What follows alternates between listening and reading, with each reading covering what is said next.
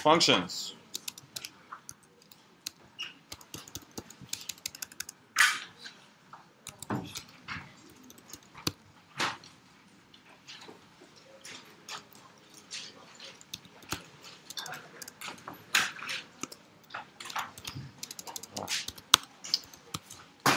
So the open top box problem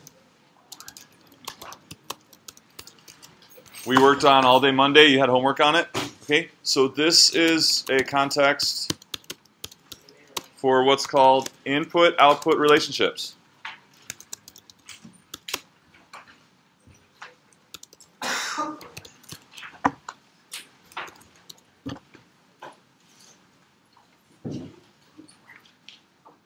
Okay, for example,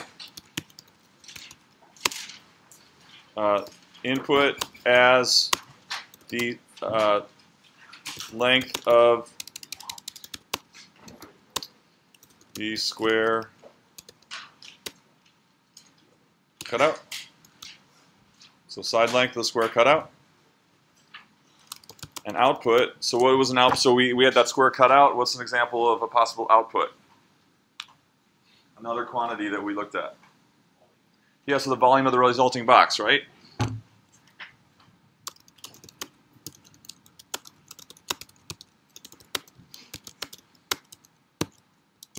Okay, so that's an idea of input and output. So we get this input quantity of how big you cut the square in terms of the side length. Okay, so what the side length of your square is, and then that will give you a resulting volume of the box. That's like output. Okay, so some input-output relationships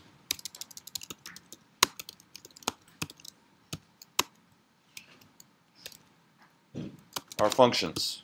Some are not. So we want to kind of hone in on these very special input-output relationships that are functions. Okay, so there are special input-output relationships that are functions. So we have to know what makes an input-output relationship a function.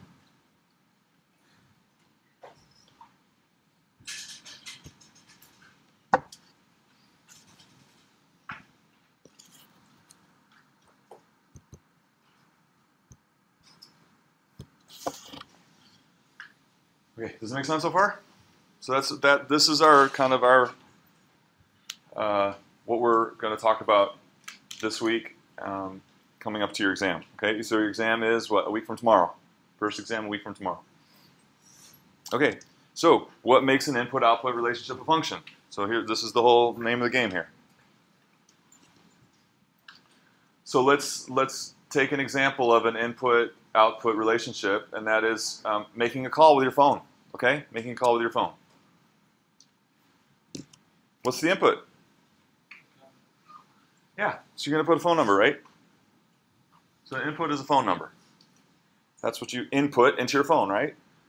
Okay, so here's some examples, okay? Please don't call these numbers. I just made them up. Don't get me in trouble, okay? They're just examples, all right? Don't call these numbers. All right, so what's the output? So the input is you call a number. What's the output of your kind of your phone and your service? Yeah. Okay, so yeah, she said whoever picks up the phone. So when you call a number, you want to get a person or a place, right? That's the output, okay? So you want to reach a phone somewhere else. You're trying to reach a phone somewhere else, okay? So for you all, what are these things like? Your mom, your friend, pizza delivery, Visa customer service, your brother, your ex, okay? So these are all possible outputs of this relationship, okay? You got input and you got output, okay? So here's the deal. So we're talking about functions, and so the name function is chosen, it's chosen purposefully. How does your phone and service function properly? How does it all work according to the way you want it to work? Okay, here's how it works.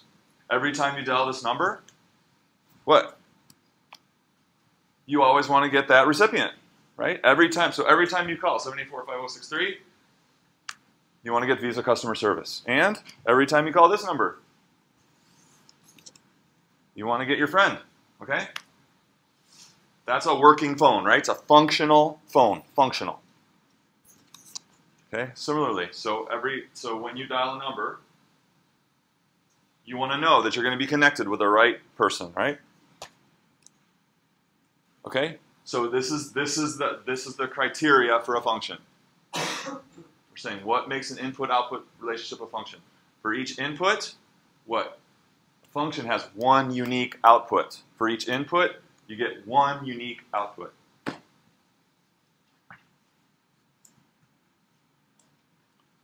Okay, so what about this? What if when you dial this number, sometimes you get pizza delivery, but sometimes you get your mom. And when you dial this number, you intend to get your brother, but sometimes you get your ex. We're back. What's that? You like it? You going to keep using it? No, right? You're going to get a new phone, you're going to get a new service, okay? You're going to get a new phone. Why? Because it's not performing its function. It's not doing what it's supposed to do. Why? Because the same input is giving what? Multiple outputs. So it's not performing a valid function, you see? So for a valid function, when you have an input, you want to get one unique output. And so then there's purpose to it. There's purpose to it. This is chaos, right? This is chaos. Okay, so now how about this? So here's where we have to really think about it. What if your friend has two numbers? So your friend has a cell phone and maybe a phone in the room. Okay? So when you call this number, you get your friend. When you call this number, you get your friend. Same with Visa customer service. Maybe both these numbers, and these are both very realistic situations, right? So does this, what I've shown you here, is this an input-output relationship that's a valid function? Yes or no? Yes. So if you're not sure, you go back to the definition and you hold it up against the definition. For each input, do you get one unique output? Is it okay? Yeah, it's okay. All right, so it's still a working phone. It's still, when you call this number, you get one person. When you call this number, you get one person, always. Now, it's the same person for both numbers, but that's okay, because the definition is, for an input, you get a unique output. All right? So this is still a function. All right? The phone is functioning fine. It's functioning fine, even though more than one number is giving the same output. That's not what we need. That's not the criteria. The criteria is, for every input, you get one output. Okay, anybody have a question? Does it make sense? Yeah. So if they all call the same. So if every single, and this is very, like say, Visa customer service. So like these big credit card companies have lots of different ways to get to their switchboard, right? So what if every single one of these numbers resulted in reaching Visa customer service? Would it be a function still? Yeah. Why? Because, again, the check is, the test that you put it through is, if every time you choose an input, if you just get one unique output, then it's a function, and that would be true. Okay, another example. All right, so suppose one summer you and a friend visit a lake, and several evenings you take data regarding temperature, frogs, and crickets. At the end of the summer, you organize your data into the following graphs. So here's your frogs graph. So you're counting how many times you hear a ribbit in 1 minute. On several occasions, right? You're counting how many ribbits per minute, and then you recorded what the temperature was when you heard that number of ribbits per minute. Okay? So, what's the input? Well, the input is number of ribbits that you hear. Okay, number of ribbits that you hear. So what are some possible values of input here? 2, 3. Yeah, so 2, 3, 4, and 5, right?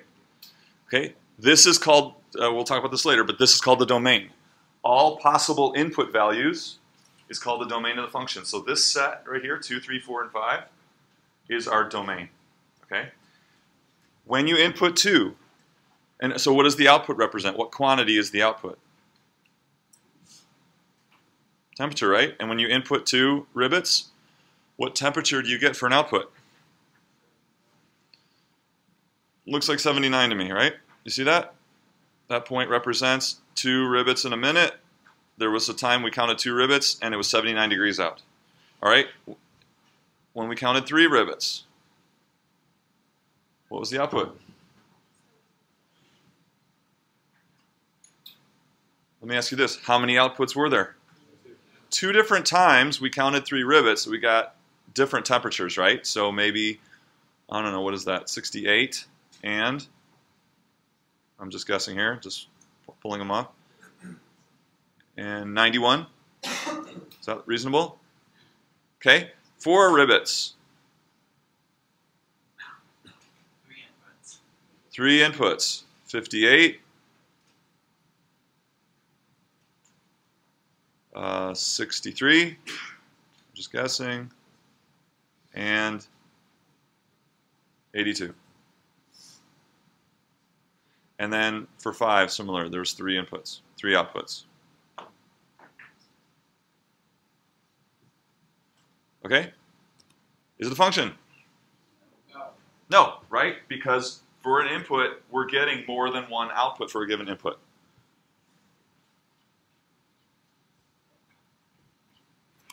Okay? You also counted crickets. You also counted crickets. Okay? So, what's the possible input value here? 92. What was the output? 92 chirps in a minute. 58. We'll just do a couple here. 96 was another input, number of chirps that you heard on one night. What's that? 79. And then say 99. 90. Function? Yep. Yeah.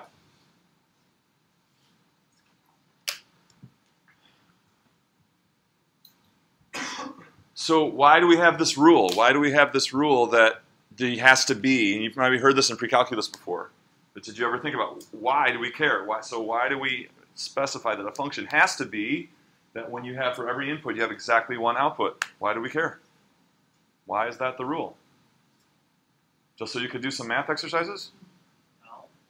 Because What's the point? if we get output, we get 2 outputs for 1 input, then our data is inconsistent. Okay. Right. Yeah, so it's about consistency, it's about predictability and reliability, right? So what are you going to listen to predict the temperature?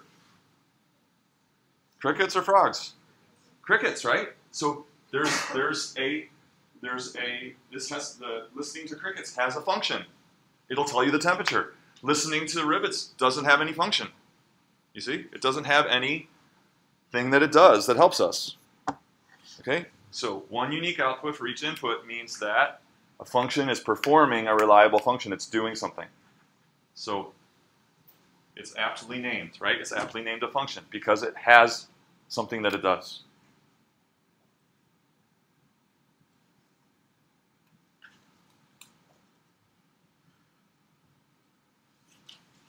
Okay, we'll do that later.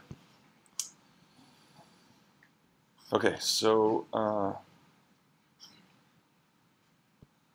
let's talk about this.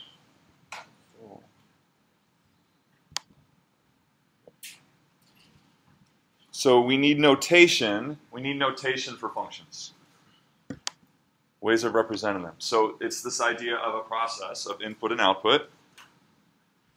So those in Monday recitation, hopefully you went over this. Those in today's recitation, hopefully you got my email and you watched the 5 minutes of the end of the video. But this is definitely worth repeating. So let's talk about this length of the side of the cutout and volume as the output. So you can also think about a function as like a machine that's doing a process, right? So the length of the side of the cutout is your input. Volume is the output. So is it a valid function? Is it a function or not? And if you're not sure, what do you ask yourself?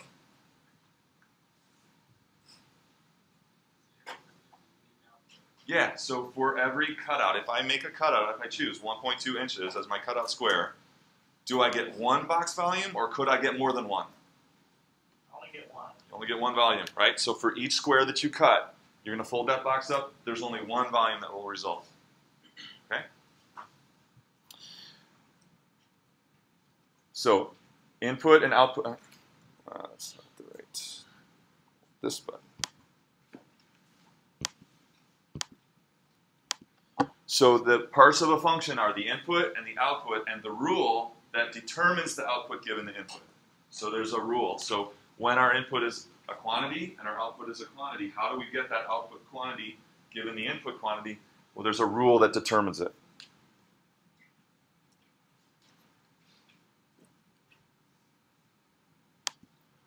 Okay? So here, this is our notation. So we said the output was the volume. Okay? This F, you've seen this before, probably in pre-calculus. This F, it could be a G or an H or a P. It doesn't have to be F. But that, what's that? That's called the name of the function. That's the name of the function.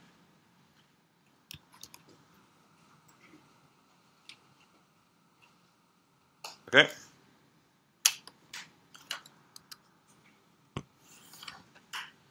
The input was our length of the side cutout. You see that both here and in the rule, right? So you see it, this is what we call function notation right here, function notation.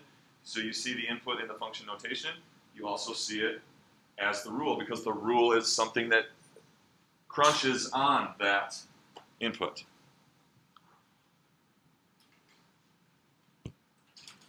Okay, and then that whole thing is the rule. Okay, so you got the name, you got the input. Okay, so you may be tempted to say, "Oh, I've done these before." You just plug in numbers and crank out, and so I'll just tune out right now and wait for the punchline. No, this is what we're going to focus on is representation and understanding the symbols rather than just cranking out a bunch of numbers. Okay, so and you kind of saw that in the homework that was due today that we're really going to focus on what do things mean. So it's like we're learning a language. We're learning a language of functions. Okay, so you got the name, the input, the rule,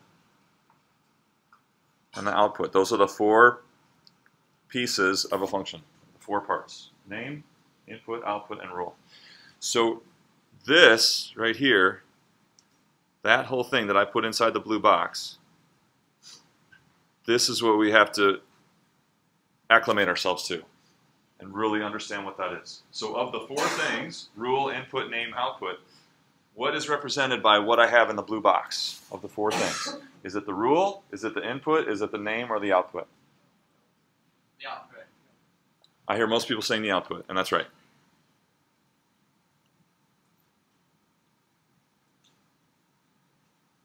Okay, so if I write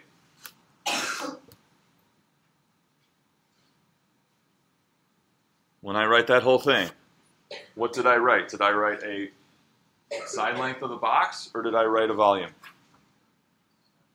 Did I write the side length of the box or the volume? That whole thing is what? It's output, and what was our output quantity? Volume. So this, when you look at this in the context of the box problem, you say, oh, that's a volume. Okay, which volume is it?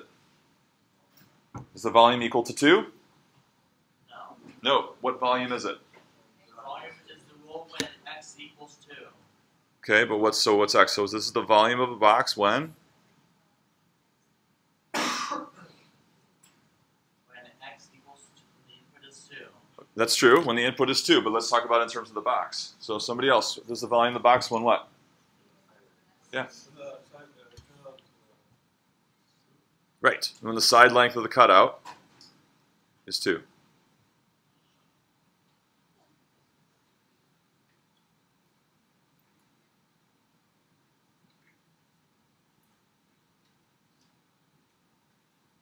So that's what we want to practice. So not only do we want to, like, when we see it, recognize it, but then when we're in a problem, we want to be able to like call on that and be able to write that representation rather than having to have a number, right? So it, I think for some students it feels uncomfortable that we didn't actually calculate a volume, that it's this many cubic inches.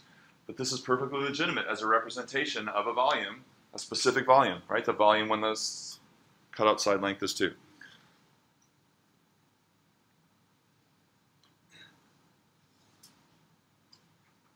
Okay?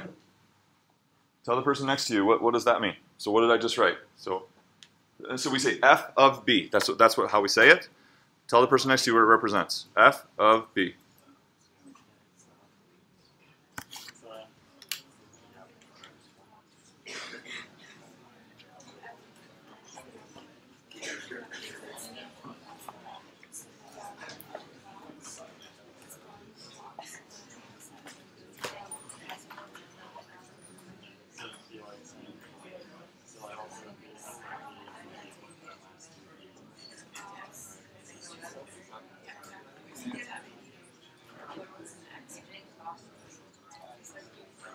Where's Angelina? Angelina, did you get it? Tell me. She says the volume of the box from the side length cutout is B. Agree? Cool.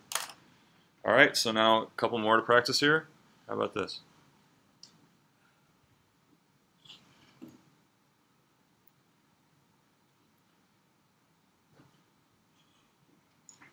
So explain both of those expressions. What's that mean? So these are different. How are they? So what does each one mean? And so what's the distinction between the two? Go. What are those?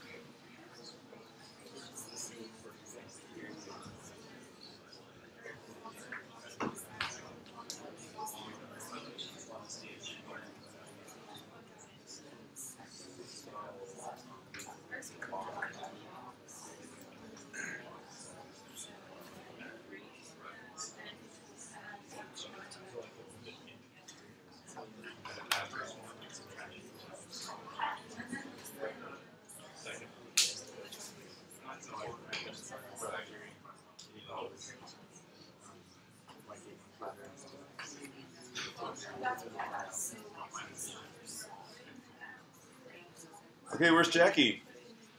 Where's Jackie? How'd it go? Tell me about just the first one. Tell me about. This one is function of 3 plus h, and then the second one is function of 3 and then 5. So what does that? So what does that whole thing mean in terms of the box and side length and all that stuff? Then where you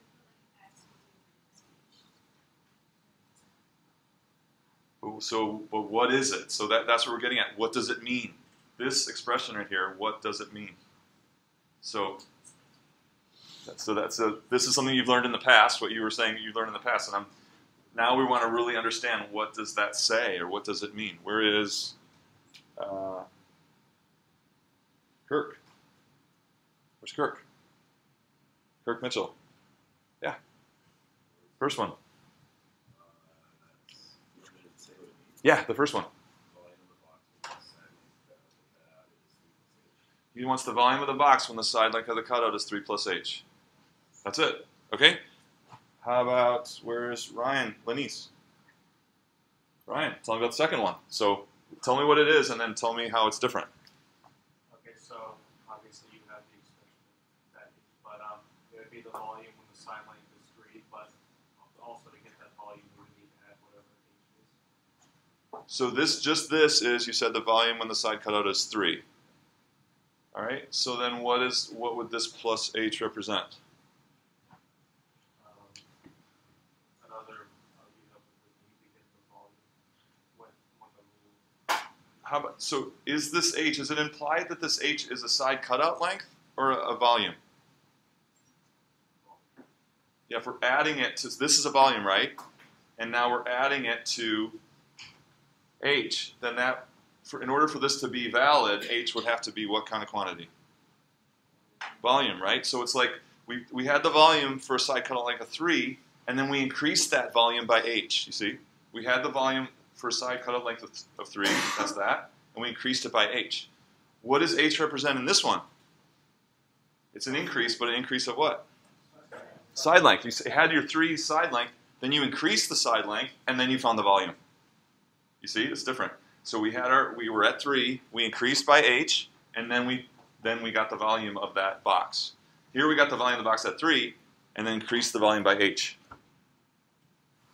Does it make sense? So this is the kind of thing we're going to practice a lot of. If you think it's easy, I'm really glad, but I think a lot of us have never really worked at that before, and it's really important. Okay, so let's talk about, let's practice while I take a roll. So if you go to,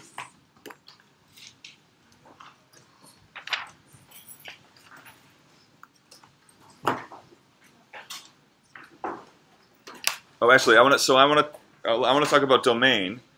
So what did we say domain was? All possible, what, inputs or outputs? Inputs. Okay, domain is all possible inputs. So let's just review that again for the box problem. So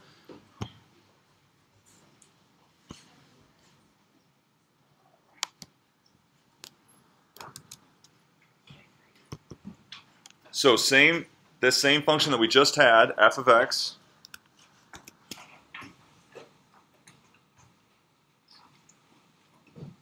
what is f of x? If it's the same function that we just had, what does f of x represent? Volume of the box with cut out side length of x. Okay? So if we're talking about all possible inputs, are we talking about all possible volumes or all possible side lengths? All possible side lengths. All possible inputs is the domain.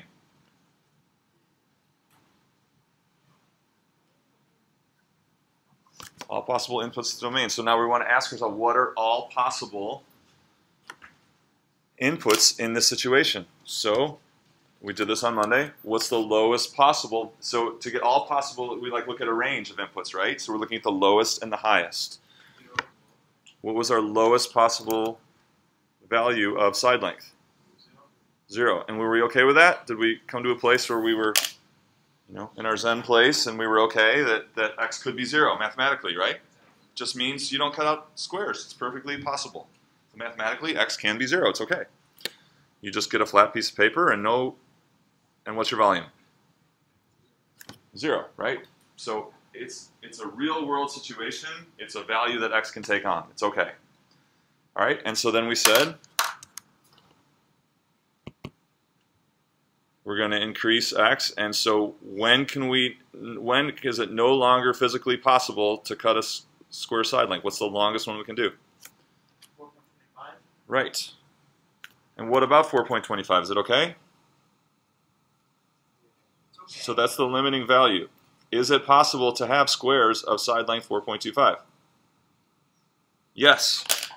You end up with this situation where you just have this flap and you fold it, and then again, what's v? 0. Okay, but mathematically, as a possible value of x, where we can actually cut squares out, it's possible. What about cutting squares of 5? Can we do it? No. Can't do it, because once we cut out 5, say, out of this corner, I'm going to cut 5 like this, right? 5. There's no way I can get a valid cut of a square of 5 by 5 over here. Once I cut past that middle line, I can't get my square of 5 by 5. So that's greater than 4.25 is impossible. Okay, so this would be the domain of the function. You can write it as inequality notation or interval notation. Interval notation will look like this. And remember, if you don't want to include an endpoint, use parentheses instead. So if it were that we didn't want to include 0, then on that left side we'd put parentheses. But we do want to include 0 here. Okay, look at the top of page 83.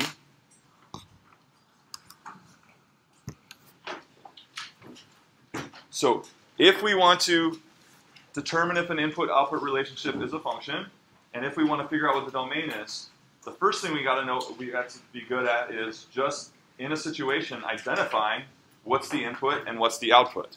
So there's different language that can do that. So where are we? There it is. That's what I want. All right, so you come to a situation, and it says P is a function of S. Or so one quantity is a function of another quantity. All right? That means that S is the input, and P is your output. So we'll never get off the ground if we don't correctly identify the input and output in a given situation. So when it says P is a function of X, S, we're saying P is the output, a function order dependent on the input S. Okay? Similarly, if we say P in terms of S, that's kind of more thinking about the rule, right? So in terms of S means our rule is full of what? P's or S's? S. Full of S's in terms of S. So the rule has S's in it, therefore S is the input, and P is dependent on it or in terms of S, and P is the output. Another thing we could say is P with respect to S. Same thing. That means that S is the input and P is the output. So before we can make any correct conclusions about whether something is a function or what its domain is or what the rule is, we gotta know for sure that this quantity is the input and this quantity is the output. So here's the different language that you'll see to determine that. Now, you might say, oh, okay, well, so it means that always the second one's the input and the first one's the output. Well, things can be reworded, so you still have to think about it. But if it uses these three phrases, that is true, but they can just tell you what the input is first and then give you the output after. That's valid too if they don't use one of those phrases. So still read it every time. Okay, so what I want you to work on is, starting there on page 83, numbers 2 through 6. 2 through 6. And I also want you to add one more question on every one. What is the domain of the function?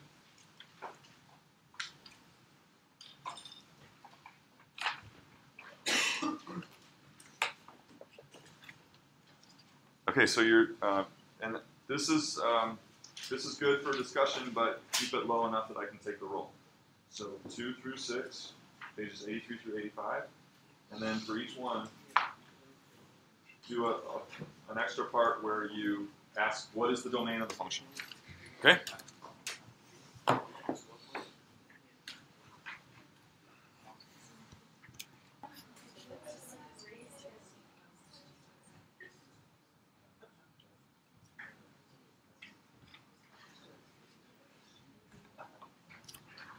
Okay, first one. Percentage grade on a test in terms of letter grade earned. What's the input? Letter grade. Letter grade is the input. Okay? What is the output? Percentage. Is it a function? Yes or no? So a letter grade of B.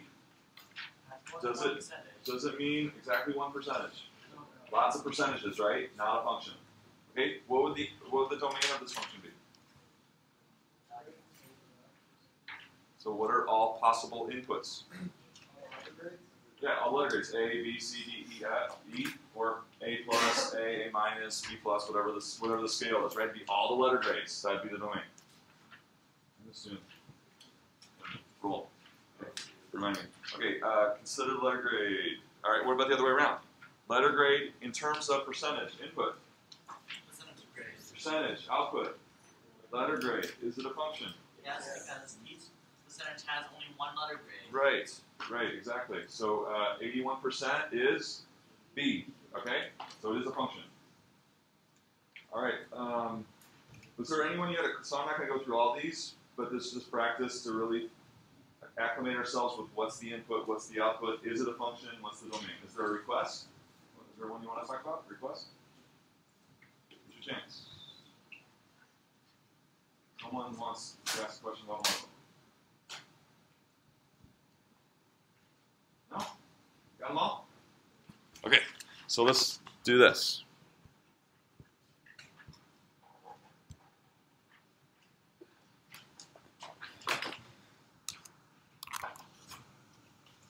Okay, so here's an example. So this kind of ties it all together.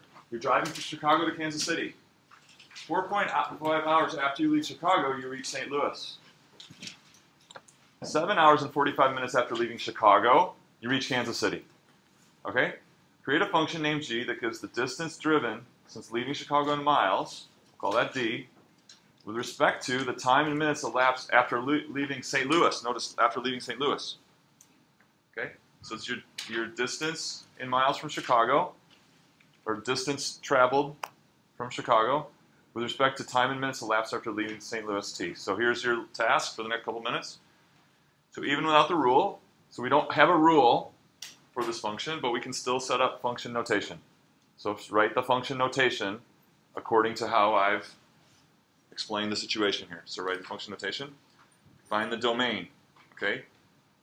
This is going to take a little bit of thought. Don't just rush through B. You got to think about this because you really have to understand what those two quantities are, D and T. And then interpret what all those quantities, what all those symbols represent. Okay, go. So if there's this, or you could do this in your notes, or see any blank space around.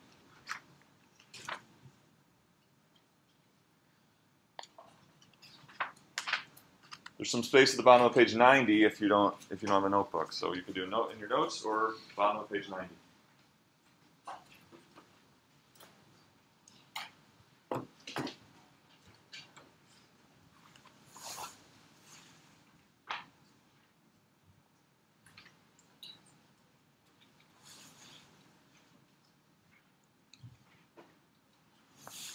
So again, what do we mean by function notation?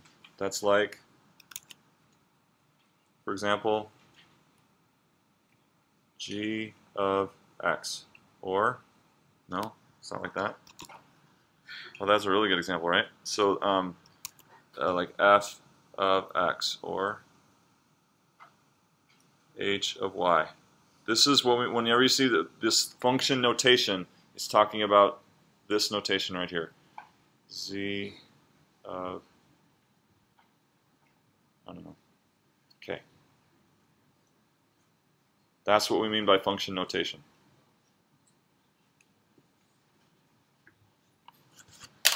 Okay.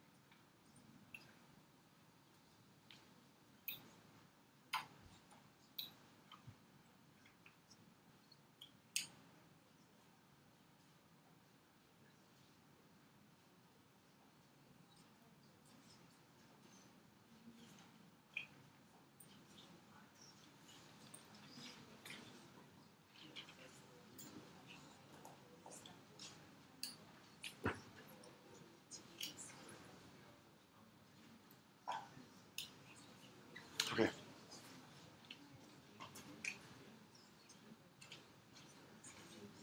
This is if you have a question. Talk about it with the person next to you.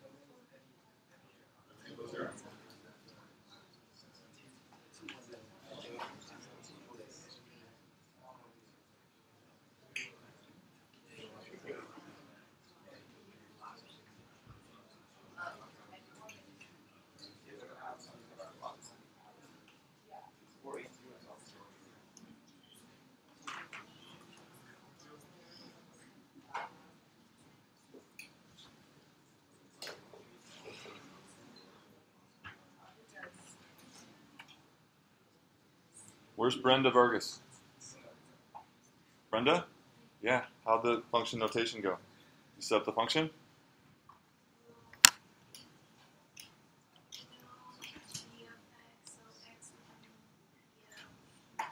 So you want g of something? G of, so that's the question is g of what? And so, and how do we represent that? Is it x? Is x the minutes elapsed?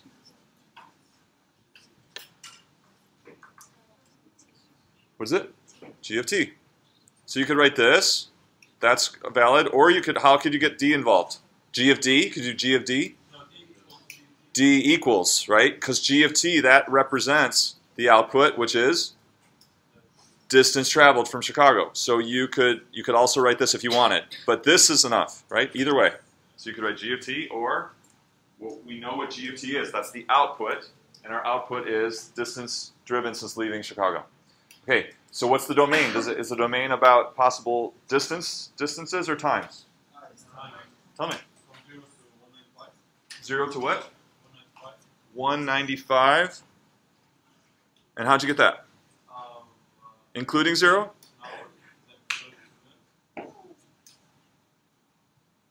Is this what you said? That's what I heard. Is that right? I mean, 0. Yes, yeah. Okay. You like it? Is this what you got? How did you get that? Do you know, does it make sense?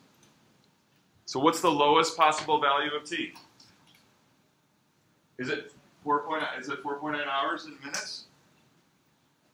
No, because it's time elapsed after leaving St. Louis, right? So what's the lowest possibility we could have for that? 0. Now in this situation, what's the highest possible value of minutes elapsed? Not infinity, right? Well, yeah. So yeah, you could argue that it all the way to infinity. So you could just time keeps going even after you reach Kansas City, or you could argue that the domain ends when you reach Kansas City, which is how many minutes after St. Louis? Is it 3 hours and 25 minutes? Yeah. So it takes 3 hours. Sorry, and 15 minutes, right? 3:15. And so that would be 195. This is 195 minutes. Okay, so depending on your interpretation of the question, either of these are okay. T starts at 0, and you could say that the highest value for the domain would be when you reach St. Louis, or you could just say time just keeps going. Okay?